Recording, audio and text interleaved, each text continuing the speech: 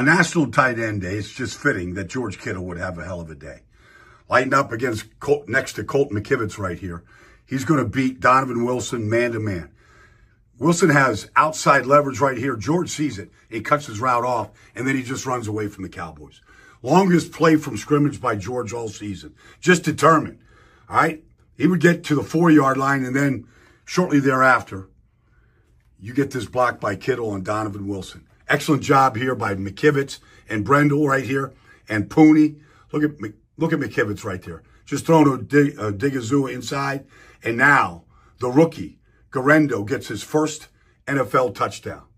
McKivitz, Pooney, Kittle, and on National Tight End Day, George Kittle did it all.